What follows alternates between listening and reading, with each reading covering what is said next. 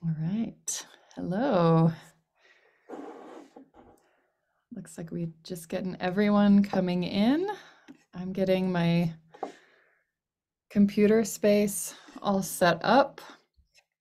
Welcome, everyone. Thank you for joining us today.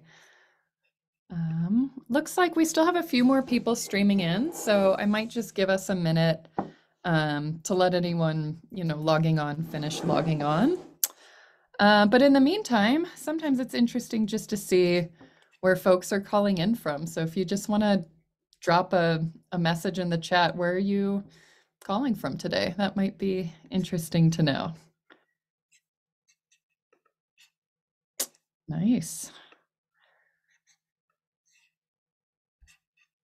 Cool, cool. You might have spent some time in Chicago, Etta, right? Fort Collins, nice, close by. Oh, cool.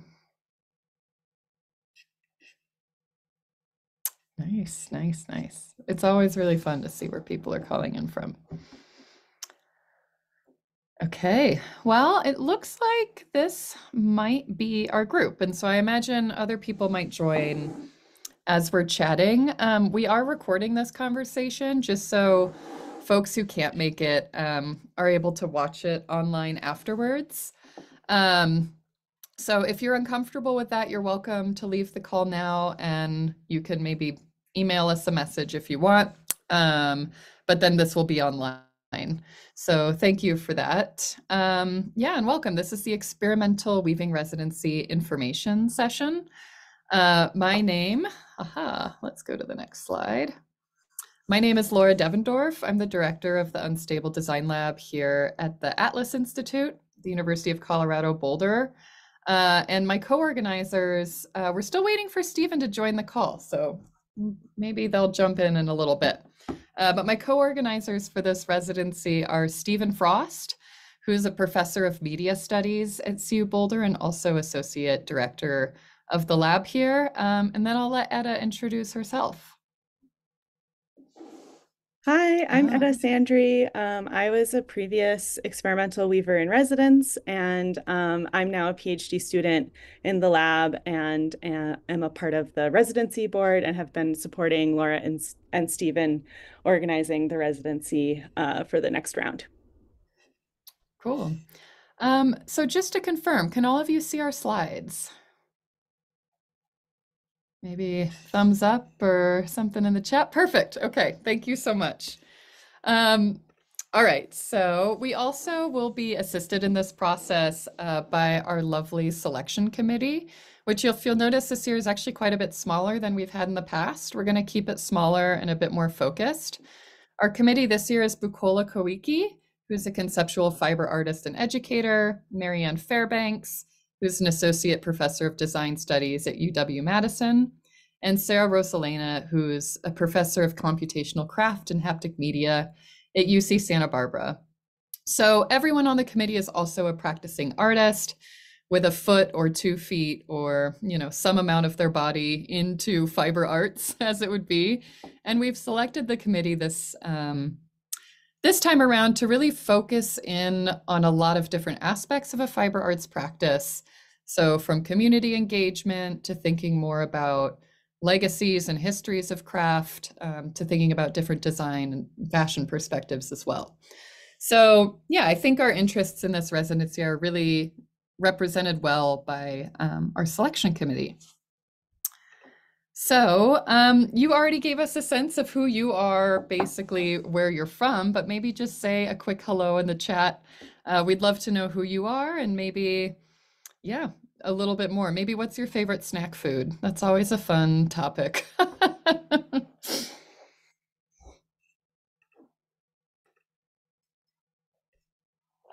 Okay. Well, we'll let people take a moment to type in.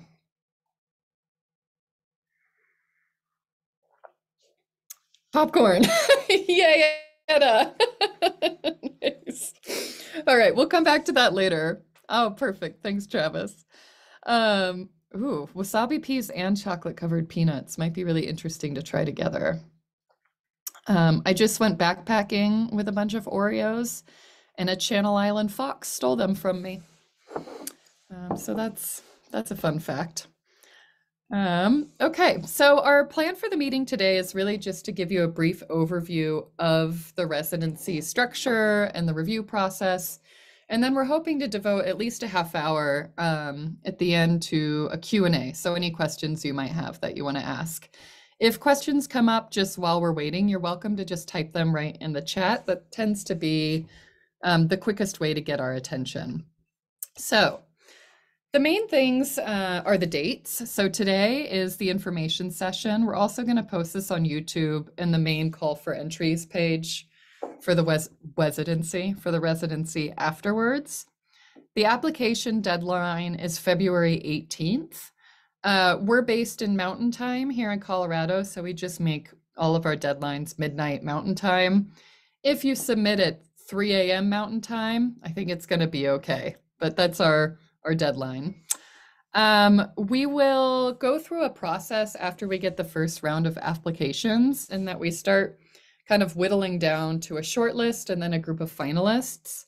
Our first kind of trimming to the short list will take place in early March. Then we'll compile the short list, review those, make our selection of finalists mid-March, and then we'll make a final artist notification, and we'll let the person who's been picked know in late March. We'll get all those materials together and we'll announce publicly in April 2024. And so I know some residencies, you may apply and you don't hear back until the announcement. We will send you an email to let you know if the application isn't going to go forward or if it is. So you'll hear from us either way. We are intending for this residency to take place. It's a 12-week residency, and we can be slightly flexible with the dates and timing. We want it to happen during the academic spring semester, which for us is January 15th to May 15th. So any 12-week period between then, we should be able to make work. And we can also, if you have something you're working around, let us know, and we can also work towards accommodating that as well. It's not written on here, but the residency does require you to come to Boulder. So that kind of flexible date and the long timeline is really meant so you can kind of plan a little bit how you're going to get here and where you're going to stay and all that kind of thing. One of the things that's been interesting and has developed through the past is we've been running this experimental weaving talk series. It's an online talk series. It's actually had quite a good international viewership. And a lot of the talk series invitees come from the experimental weaving residency process. So usually, I know it's really, really hard to get so many amazing applications and then choose one. So we've worked with our board in the past to come up with ideas to bring more visibility to the people working in this domain. And that's where the talk series really came from. So if you want to get an idea of the things we've looked at in the past, the talk series is also a really good way to learn more about the different practices and approaches to experimentation.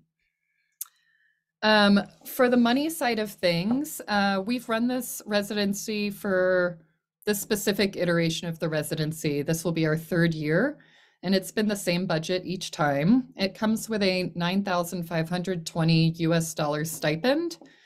The stipend is meant to cover both like your pay and also what rent would be while you're visiting. We will reimburse up to $450 in airfare, and the materials budget comes out to about $500. Because of the way it's being funded, and I'll talk more about that in a second, the materials budget doesn't go directly to you in the form of a check, but it comes to the lab, and then we just make sure we spend it during your residency. We accept applications from domestic and international applicants. The US government will tax the hell out of the stipend if you're an international applicant. And so we have more information about that on the main residency page, but it's worth taking a look at that first.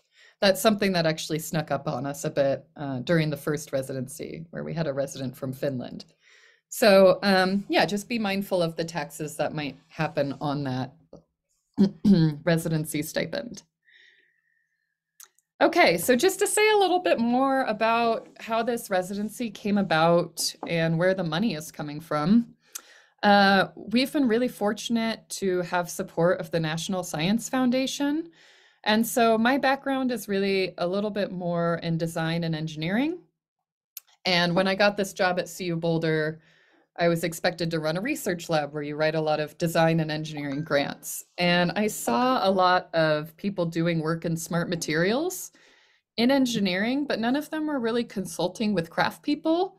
And we're coming at it through a lens that just didn't seem to understand what it meant to kind of communicate with the materials and to design out of those materials.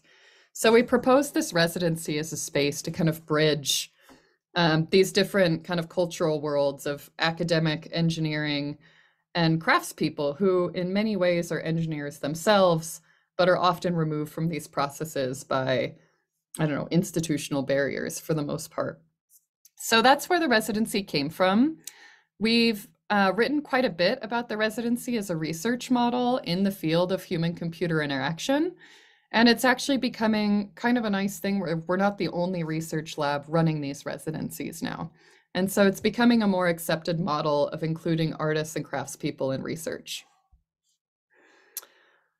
We've had 3 prior residents under this specific funding model. The most recent was Elizabeth Michaeljohn, who joined us last spring. And we let the resident come here and we kind of collectively come up with an idea together. So in the best instances of the residency, it's not like you come with an idea or we give you an idea. We work together to come up with something that we'll want to work on. And then we sort of collaboratively let that develop through the residency. So Elizabeth was really interested in more of the electrical integration. Sorry, let me just take a quick water. Sorry about that. So we really did something that was much more like circuitry based. Etta, do you want to say a little bit about your residency? Yeah, so when I came as a resident, I was really excited about just doing a lot of sample making and experimentation. I was particularly interested in weave structures that create dimensionality or like state change in the cloth, but don't have a lot of experience with electronics, and maybe I'm not very interested in electronics, so I wasn't really working with that so much, but instead was focused on just learning a lot about different structures and creating a lot of different samples during my time here, as well as working with Laura on a program that she'll talk about in a moment called AdaCAD, and kind of like figuring out or like learning more about that software, and collaborating with Laura on it, like integrating new operations to support sample making on the Jacquard.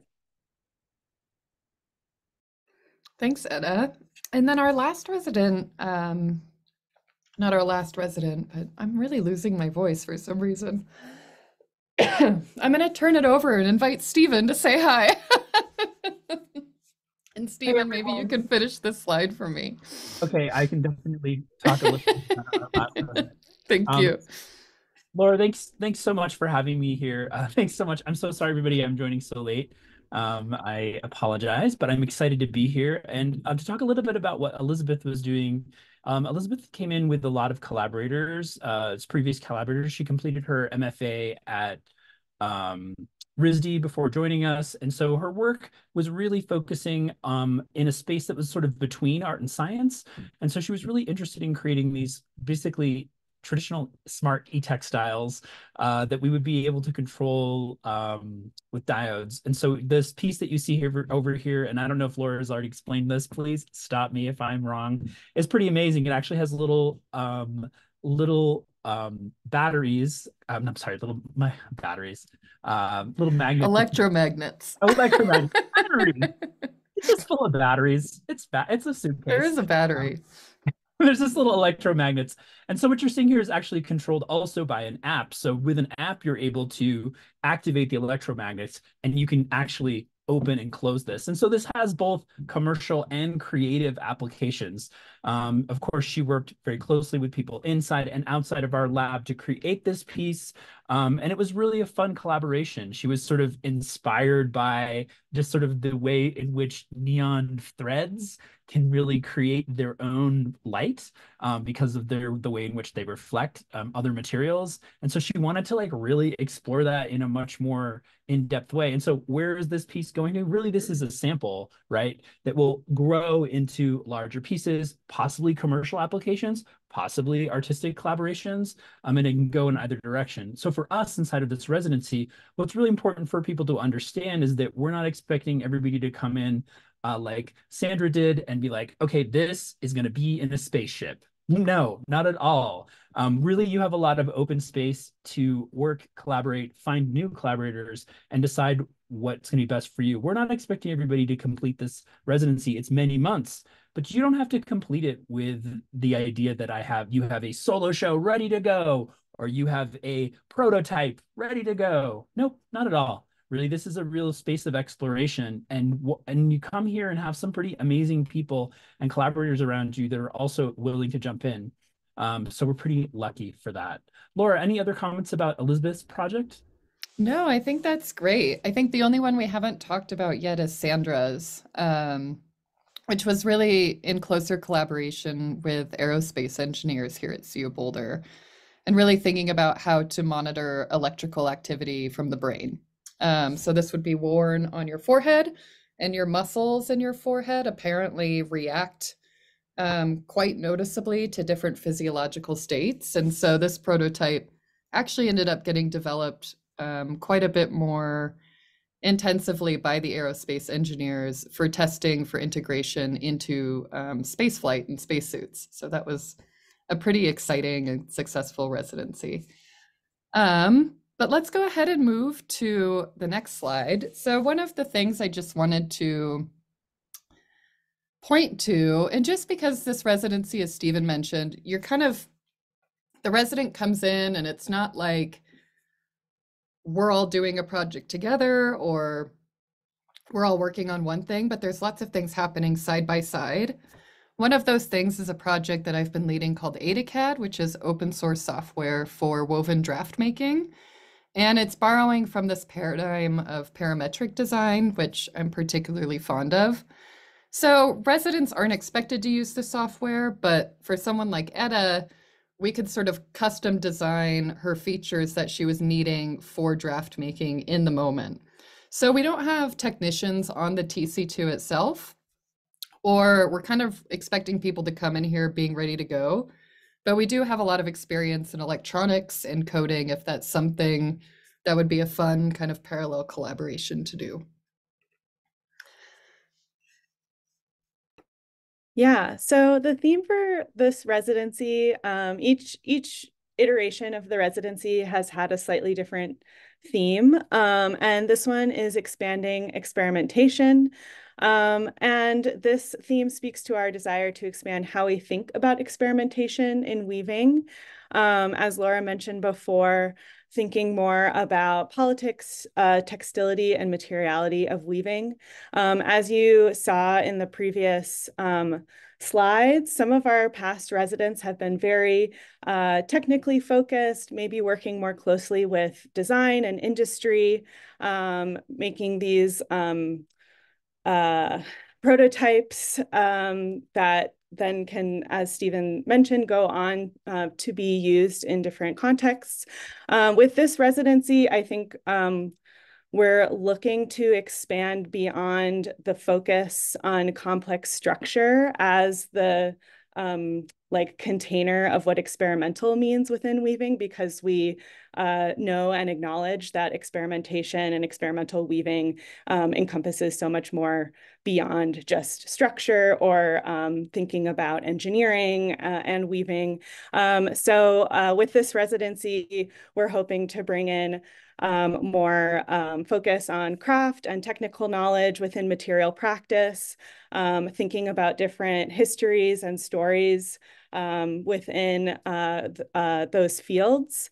And yeah, maybe bringing in a broader range of practices to include concept-driven work, sculpture, garment creation, really expanding the things that we might think of when we think of experimental weaving. Okay, and so I will talk a little bit more about the actual expectations for the artist in residence. I found a cough drop, so hopefully that'll solve some of my voice issues. Thank you for bearing with me. It like has this amazing way to sneak up on me during public speaking. Who knew? Anyway, so we're really expecting the chosen resident to work physically in the lab about 30 hours a week. Again, that's not something where we're logging hours, but we really want to share the physical space. And I think most interesting projects and ideas happen because of parallel play or just people sharing a space together. So that requirement is really to just be here and be around. With the resources provided, we really do want this to be a generative experience for everyone involved, both for the PhD students and undergraduates who belong to our lab and also for the artist in residence. The outcomes for this residency, like Stephen said, don't have to be like a finished thing. Actually, sometimes the most like provisional objects are the most interesting. The main requirement is that it has to be shared publicly as something open source. So something you're not feeling ownership over that you would have to keep for yourself, but something that's a technique or an idea or maybe even a provocation or a workshop that you're really open to sharing publicly. Often we do create a catalog to commemorate whatever the research and techniques were. We have a catalog online for Sandra's residency. We're working on Edda's catalog and Elizabeth's. I just made the order from the printer, so we'll have those soon, and we'll put a link to the digital PDF on our website. So now, very exciting. Edda was actually going to use her phone to give us a quick lab tour, just to show you what the space actually looks like, maybe some of the things we have here. And I'm starting to see questions in the chat. Thanks so much. And we will get to those in the Q&A. But if other people are having questions, feel free to just drop them in there. That's the perfect place for them. Okay, Edda, are you ready? Bear with me just a moment as I get the camera going. That sounds great. I mean, I think the main feature of the residency historically has been that we have a 3-wide TC2 loom. It's a digital jacquard loom, and it's threaded at about 60 ends per inch. In addition to the TC2, we'll also have a 24-shaft AVL workshop dobby. That's not here yet, but it's coming. We have multiple 8-shaft floor looms. We have a spinning wheel. We have lots of knitting needles. We have a punch card flatbed knitting machine as well. And then maybe what's most interesting to me or unique about the space is that we just sort of collect strange materials. So any kind of metallic yarn or a yarn of kind of active materials or something that behaves in a unique way, we tend to kind of stockpile those. So let me check in with Edda again. Yeah, I think I'm ready. Perfect. To do the tour. Can everyone hear me and see my screen okay? Yes. All right, so here I am in the PhD office. So right now we have 3 PhD students, including myself, and we share this workspace. And then now I'm walking into the main lab space. So I'd say it's like a medium-sized space, not huge, but not too small. So some of the things we have in the center is this shared work table. It serves a lot of purposes. So it can be like a fabric cutting table, but doesn't totally work as a yardage table. It's also where we meet to have lab meetings. Sometimes people eat their lunch there. So kind of like a multi-use space here. We have a few sewing machines in the lab. a big whiteboard and screen also for meetings. Around the lab, we have a lot of project examples. Here is our one of our material storage areas. So lots of different things like materials for spinning, drop spindles, knitting and crochet supplies, conductive threads and things like that. We just got a new spinning wheel, which Laura may have mentioned, so that's very exciting. In the lab, we have two 8-harness floor looms, although sometimes they're in use by Laura's class, though that probably won't happen in the spring semester, but we never know. And then like the feature you've all been waiting for probably is our TC2 loom here. Our warp needs a little TLC, so it's in a bit of an odd state right now. Right now it's fully warped with, I think, a 62 weight cotton. And yeah, so, but within a year, it may be a different warp on the loom, who knows? And then this is the computer that interfaces with the jacquard. Let's see, back here, we have our yarn wall. These are all kind of like up for grabs yarns. And then these are all like special project yarns or personal yarns, but may be available for resident use. The back of the loom, our little kitchen space. We do have some materials and tools for doing natural dye stored under there, although you can see it's a pretty like ad hoc kind of like serves as like tea station and natural dye, if that's what you're looking for. Laura's office in there, bookshelf, and our electronics station. Is there anything else I should show, Laura? No, I think that just about covered it. Yeah. Can I talk Um, or do you mind if I jump in for just a little bit to talk Not at about all. their facilities? So while you all are here, we also, this is part of the Atlas Institute is, Etta, I am still looking at your phone. There we go. Sorry. Hi.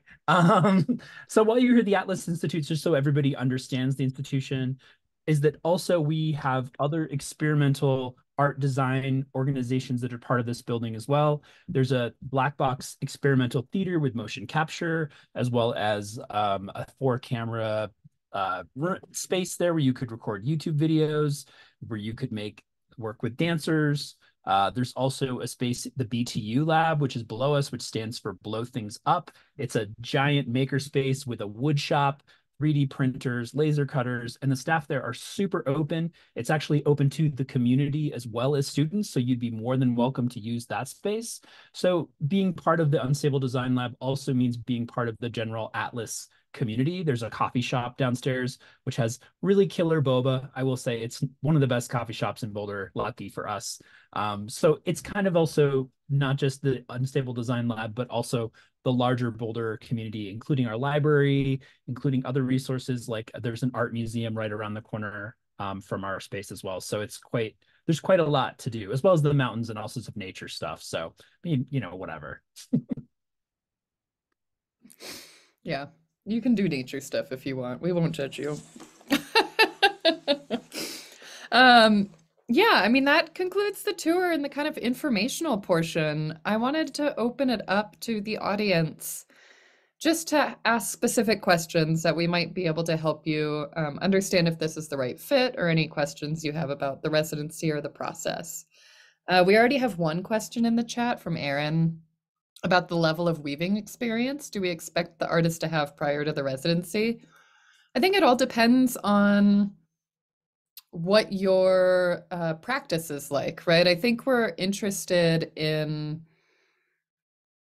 whatever resident that we pick, we're bringing in the resident as the resident, right? So if you are a spinner, for instance, we might not expect you to like know how to use the jacquard loom, and maybe your practice integrates with weaving in a different way, right? Like we have quite a few weavers in the space. We tend to have other projects in mind. So there's other ways to kind of be involved with those projects. I think it needs to be in conversation with weaving to some respect, but you don't necessarily have to be, the most experienced weaver in the world. Historically, all of our residents have been pretty badass weavers, but that's not necessarily a requirement. Is I that think maybe One helpful? one thing to add is that Hmm. we don't have the capacity to train anyone. So if you are coming in and wanting to use the TC2 loom, for example, or any of the equipment, there's definitely a lot of like collaboration and sharing that happens in the lab, but we can't like really teach you how to use any of the equipment. Yeah, thanks for adding that. yeah, I think it depends on, also just being really honest with your application of where you're at and where you'd like to be. So this is not, it's more of a yes and situation where like, depending on where you're at, like let us know where you're at and we're happy to chat with you about what that is. If you have a really amazing idea, that might totally change our attitude on what our expectations are as well. So we're pretty open to a lot of stuff. The next question that's in here is a really easy one. How cold will it be in January and February? Unfortunately, this is Colorado, so you will have some beautiful sunny 60-degree days where you can go outside and go for a hike in the mountains and it's totally dry and nice. And then you'll have subarctic terrible cold days. January and February goes either way. I work out like twice a week outside and it's totally fine and great and I really enjoy it, but also like today I was not working out outside because it's like 20. So it varies. Yeah, and it's a really dry 20. So at least if it's 20 degrees, like I bike to work, my biking threshold is 15, and that's when it's just officially too cold to function. But 15 in Boulder is like 40 in the Bay Area of California. Like it's interesting because it is a really dry cold. But we do get nice snow. Um, yeah, but it's chilly. Today it's like 20 and windy, which is like the worst it could possibly be. Um, yeah, it's we're in that like mid-January, late February part. It's not great, but it will get better as you're here. That's the best part about the spring semester is that by the time you're here, we'll be outside all the time enjoying it. The next question is about the 24 shaft ABL Dobby loom. Yes, it's coming any day now, and I anticipate and we anticipate that it'll be up and going by a year from now. We Yeah. can pretty much put a guaranteed stamp on that and really excited to have that here. Thanks, Etta, for leading that effort and for really pushing us on that. We're so excited for that. And, that's just kind of an example of how we flow here. The people that are in the lab really drive the needs of how we develop it and how we build it forward. One of the reasons why we're doing the call almost a year in advance this time is that so we can really know like and anticipate what the needs of the incoming resident will be and be really prepared for them when they get here. If they know they're going to be wanting to work on the ABL, okay, cool. We're going to make sure that the other students are not going to be planning to do that the whole time and that we can give that resident priority. Um, the next question here, what kinds of community involvement opportunities are possible? That's a great question. If you guys know my practice, I'm very involved with the local community, the library, working with LGBTQ organizations here in Boulder. And so for everyone, that's going to be based on what your practice is and what you're interested in. I'm going to fill, if you are super interested in community involvement, I will fill up your plate with opportunities. But if that's not your vibe, totally okay. We have collaborations right now with the BT Lab as well as the Boulder Public Library, as well as other community members. Laura and I have a long-going project with the with the Denver Public Libraries and integrating weaving into their pedagogy and into some of their public practices. And so that is definitely something that if you're interested in that and you want to get involved with, we want to make that happen for you. But like I said, once again, it's really going to be based on what your interests are as an artist joining us. Laura, do you want to take the next question, which is a question from Aaron? Aaron, go ahead and unmute yourself. Mhm. Oh, This you're might have muted. been, Here you go. sorry. This might have been addressed earlier. I know I did come in late, but I was wondering if you could expand on the idea of like experimentation within weaving. Like I have an understanding of how the process works, but I guess I'm trying to visualize what you mean when you say expanding from like experiments in structure to conceptual experiments. Do you have like potential examples of like projects you think to help us kind of better understand that? Yeah, I think so I think the term experimentation is something that when we started this residency, we were, and the talk series mostly, we were hoping to like collectively define. Since my background's in this more like computer science engineering space, I kind of immediately went to like the mechanics and the structure, like the structural possibilities of cloth. And I think that tone definitely rippled through the residency in many ways that I think a lot of the focus we've had on experimentation has been around the process of making really complex structures or behaviors in some ways. And I think that's where I'm seeing more possibility um, to kind of be more open to practices that don't feel as engineering, right? But are very impactful nonetheless, right? So I think this is maybe also an artifact of my thinking expanding from experimentation being very like mechanical, technical to being much more socially engaged and much more like weaving is this process with tens of thousands of years of history. And that in itself, I think, has a lot of areas for exploration that haven't really been looked at. So, I mean, other projects, there's one project that was big in the EU called the Penelope Project, and that was much more from a social science perspective, but it was tracing different case studies as weaving as technical knowledge. So instead of trying to bring technology to weaving, really looking at the practices of weavers and understanding them as technology and techne. I think another one of the talks that I was really, I think really brings a different aspect to what we've been looking at would be um, Lars Shimabukuro's experimental weaving talk series talk. I think their practice really resonated with a lot of the ideas that I've been thinking about in terms of broadening as well. But I'll open this to others because I'm not the only voice in the process. I mean, I'll just echo everything you said, Laura, and as well as, this is going to be, it's really a prompt also for our committee, which will be, our committee members who are the primary people who help us make this decision.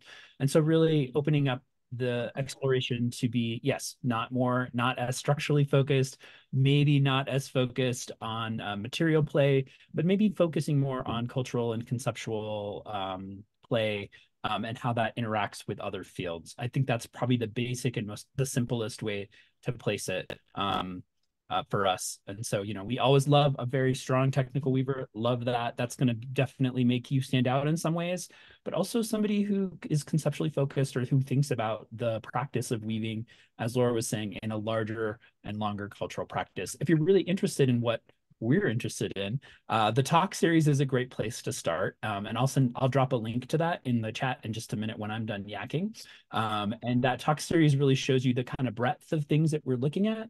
And I'll also second and echo Laura's comment about Lars's lecture, which I think for many of us was just super inspiring, and we'd love to see more of that in our lab. Yeah, just to add, the prompt is also for all of you. Like, I think that's part of what Laura is talking about is like collectively building this understanding of experimental weaving. So one of the application questions, I think, is what does experimentation mean to you? So like connecting your practice, whatever it is, with these concepts of experimentation and whatever weaving means in your practice as well.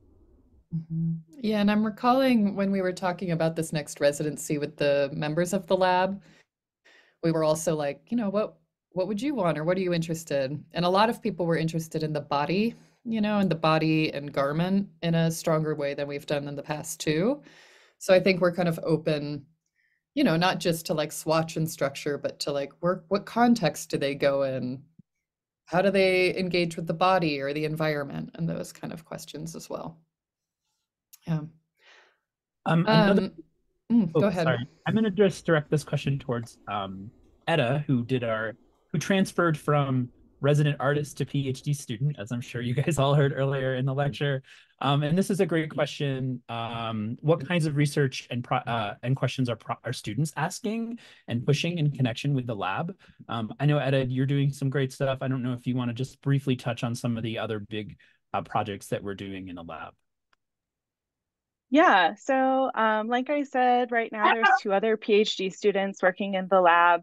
One of them is focused on this really incredible research creating bio-based fibers out of gelatin as an industry byproduct, with the goal that the fibers could be used in the creation of electronic integrated textiles, so that at the end of the use of the textile, the fiber could be dissolved and the electronics could be reharvested. So that's been a big focus of her research in the lab.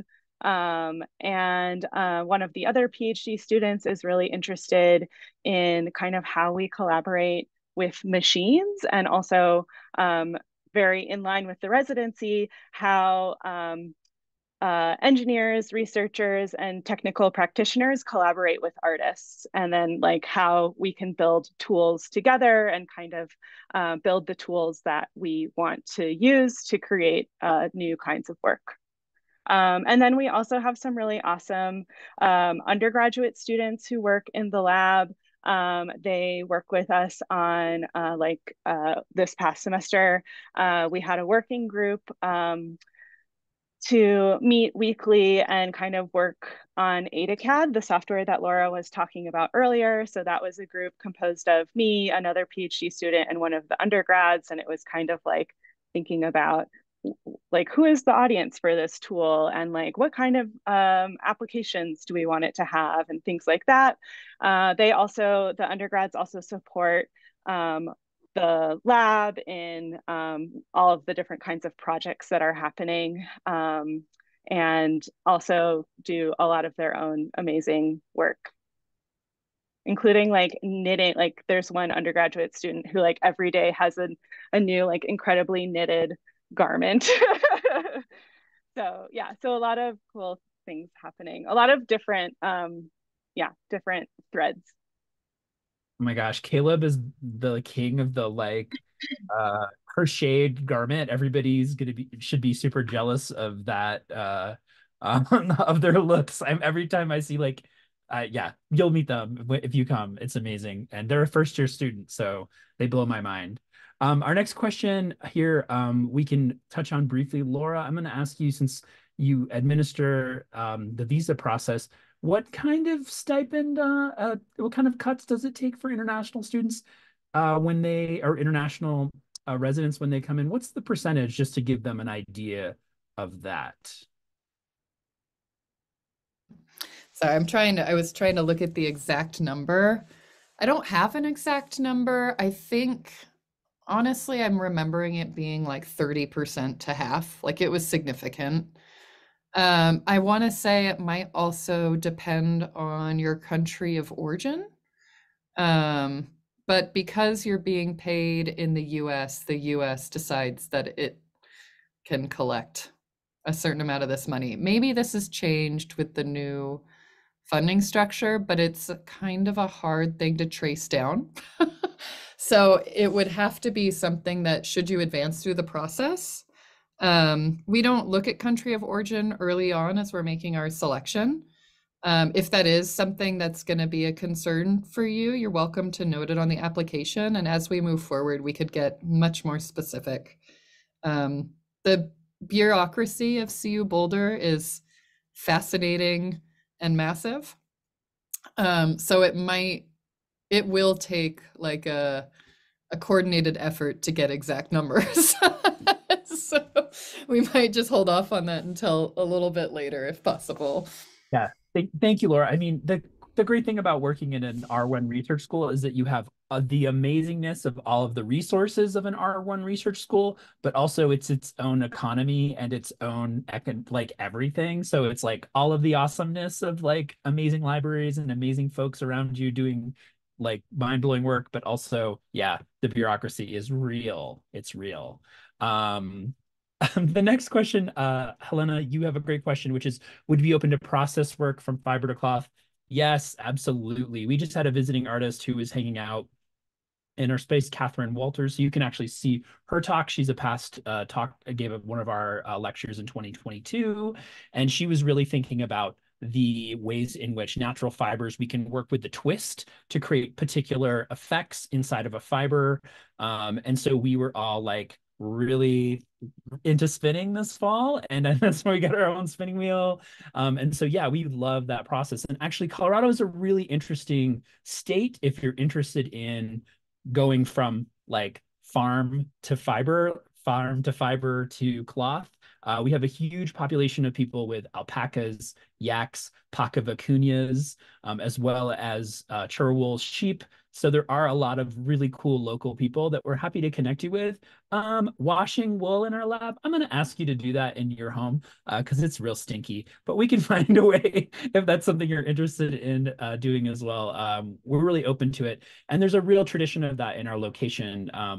From indigenous communities to craft communities that exist here, the idea of going from field to garment is something that is definitely part of the conversation here in Colorado, and we love engaging with it and are doing it even more and more as we move through it. Just to answer your question really quickly here, Christine, yes, we assist you with the visas and the bureaucracy 100%. We don't leave you out to hang with that. Unfortunately, that is also part of our job. So we'll be happy to do that. And I say we, Laura lifts a lot of that. And thank you, Laura, for being the leader on that visa process. Well, by Laura, you mean Randy, who's our admin. Yes, Randy with an I. Yeah. But we've Okay. done it, I'll just say on the visa processing. I have a link on the residency webpage of what the actual classification would be. I think it's like a scholar visa, so there are certain rules about it. You'll have to process, with your home country to get your side of it done, but then anything that's on the CU Boulder application side, we can help you with here, and we've done it now twice. And so we have a pretty good sense of that workflow and the timelines. I would say it usually takes 3 to 6 months. So the long timeline for the application also helps make sure we can get the visa in time. Yes, that's a big part of it too. Sorry, just jumping through all these questions so that we can get them all in before we leave today. Aaron had a great question. What resources are used in the past to help finding housing and accommodations? Another reason we're really planning far out this time is that hopefully we can get the best possible housing accommodations for our resident artists. The first thing we do is we reach out to our general community. So it would be like a room share or a cottage house in the back of a local person's place to stay with. Because this residency doesn't run constantly, we don't have a set place for people to live, but we do have quite a network of resources. When Etta was here, she actually stayed at my neighbor's house. And the first resident we had actually stayed at Laura's and my house in our guest bedrooms.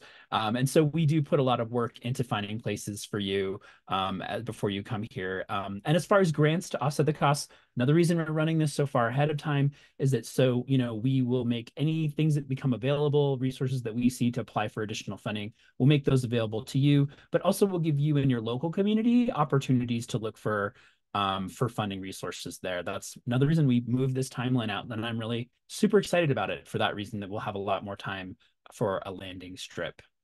I'm wondering if Etta, having most recently done this search, might be able to also give some insight. Yeah, so I have now moved to Boulder 3 different times in the last 2 years. And the first time that I came, I did find housing through Craigslist. It was like a temporary sublet in a house with 2 other roommates. And it definitely was challenging to find something in my budget, but definitely not impossible, just like the process that you go through to find housing anywhere.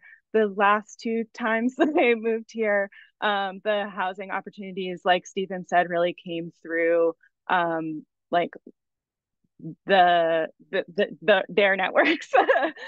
So like Stephen said, subletting from their neighbor, and then now subletting from someone who's another Atlas faculty. So there's also people around who are eager to like support visiting artists, which is exciting. And yeah, so I think that the budget for the residency tries to account for housing costs. To be transparent, my budget has always been around $1,000 a month. And I was able to find stuff within that or below each time that I've tried to find housing here. Thank you for that. So yeah, there's a question just about like, yeah, maybe the residency isn't the right fit right now. Are there other ways to engage with the lab? I think the talk series has really been the most accessible way to engage with the lab. We just finished our talk series for the fall. Because we're running the residency cycle now, I'm guessing we won't have another talk series until 2025. But actually, that's something we haven't discussed that maybe we'll discuss, and maybe we'll have one in 2024 too. But there's also a mailing list just from our the Unstable Design webpage. I think at the very bottom of the page, it just says sign up for the mailing list. And we don't spam it too often. Maybe we send 4 emails a year max just to be like, hey, here's what we're doing. Or, you know, one time we ran a workshop with the Praxis Digital Weaving conference. And so announcing kind of events like that that might be more broadly applicable. Yeah. So let me Just see. to add a note to that too, Laura, is that if you have ideas for collaborations, if there's conferences you think we might be a great fit for, or you're interested in particular research, technical or conceptual coming out of our lab, reach out to us. I think Laura and I are also always happy to look at our schedule and find time to meet and chat with people. Over the summer, if you're coming through town and you're visiting a relative or family member, or you're at Rocky Mountain National Park, we're only an hour away from there, 40 minutes from Denver. So often we have people just literally say, hey, I'm going to be there next month. And we're a pretty friendly bunch of people. So please come say hi. We'd love to show you around the lab if one of us is available. We're not always, but if we are, we're super happy to do that and to like literally welcome you in if you're in town. We love guests. It's something that we really enjoy. Oh, we got another waiting room. So yeah, I see there's a question here too about the travel stipend be applicable for gas money. I will tell you with 85% certainty, yes. But because the funding comes from a grant and because on the grant we said airfare, there's a small chance that we would have to do some sort of fun budget work to make that work. But I think that should totally be possible. You have a flying car, it would make it just so much easier. Yeah. Or I know we I was should. thinking Amtrak for sure. It'll only take you. Actually, I've heard the Amtrak ride here from the West Coast is really lovely. And then just to go back to another question we had about what do we specifically mean by garments and the body. Currently, what students are typically working on now are prototypes that may become part of larger pieces. We had some students who harvested basically textiles from recycled plastic, then wove that fully into a little mini garment, working with other students. And like I said, we have people working with biofibers. So they're building kind of prototypes that maybe become part of larger projects. Those biofibers were used in foam for like sports gear, because that's a thing that people just throw away all the time and just goes into landfill. So that was a really interesting application. But like I'm a sewer, I'm a garment maker. I know that Laura likes to make garments as well. So we don't tempt us with tailoring and building garments, because that's which is fun. We do have dress forms for people to use here. And the BTU lab, which is downstairs, has a industrial sewing machine that'll go through leather. We have tons of just regular brother sewing machines. We have a overlock machine. We also have tons of different textile materials as far as garment construction. And I teach a garment construction workshop in the summer that our students help us with. And so yeah, we're into tailoring and garment construction as well. And I think that the idea of taking something off the TC2 and turning it into a really particular garment is something that a lot of students in the past have worked with as well. Yeah, there's a question too about lab access. Yeah, you get an access card and it unlocks the building and the lab. Certain shared spaces like the BTU, you would have to have probably go through a training to get access to that space outside of normal working hours. But yeah, access isn't usually a problem. And I know some places have like building curfews and things. And in America, we don't have healthy work-life balance, so no one's going to impose any kind of curfew. They're like, stay all the time, play ping pong. There's coffee downstairs. Don't go home. Yeah. I go home. I mean, with that said, I try to keep the lab as a space with a really healthy work-life balance. I have a family and 2 kids. So, I think we're not expecting the person to live in the lab and to work 24 hours because I personally think that's unhealthy and leads to maybe ideas.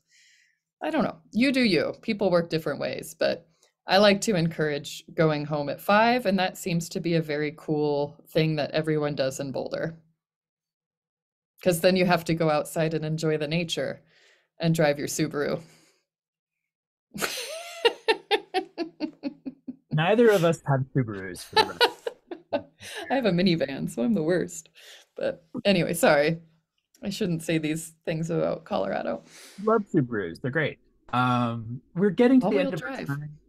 I know, all-wheel drive. They're so cool. That's the awesomest. We're getting close to the end of our time. So I just want to put this up. This is going to, of course, be something that we add to the YouTube channel. If you have any questions, you can, instead of writing comments underneath our YouTube video, which we may not see immediately, please do reach out to us at our colorado.edu email address. And let us know. I have a different email I'll chat in because I take all the lab inquiries to unstabledesignlab@gmail.com.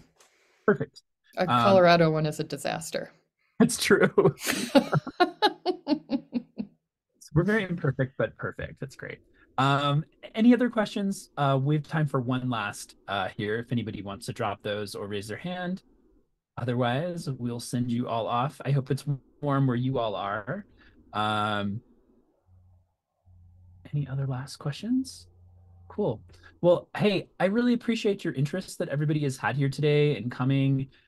It's really encouraging, and I look forward to seeing all of your applications. And this is not, some weird, this is not some weird invisible process. If you have a question about your application, if you're wondering if something is appropriate, if you're wondering if you wrote something right, reach out to us through that email address, and we're happy to answer that. We're really trying to not be mega gatekeepers. Unfortunately, with the funding, this is really for one artist. So we want to make sure all of you have the strongest applications possible, an application that really reflects who you are and what your plans are. So if you have any questions, it's no problem. Just let us know. We're not going to be like, sorry, can't answer that question. We're really open and happy to answer those questions. Laura, last thoughts? Etta? You were like, oh, we should remind people that the application is free. And so we don't charge for you to apply. That's the only thing. But yeah, thank you all so much for coming, for your interest, for your support, and for the kind words that are popping up in the chat right now. And yeah, we look forward to learning more about you. All right. Thank you all. Have a great day. Stay warm. Enjoy your days, and we'll see you all hopefully later this year. Sounds good. All right. Stephen, should I go ahead and end the call, or do you want to stick around after? Do you mind if we chat for just a second, Laura? Not at all. All right, I'm going to kick everybody out. Bye, everyone. I wish my voice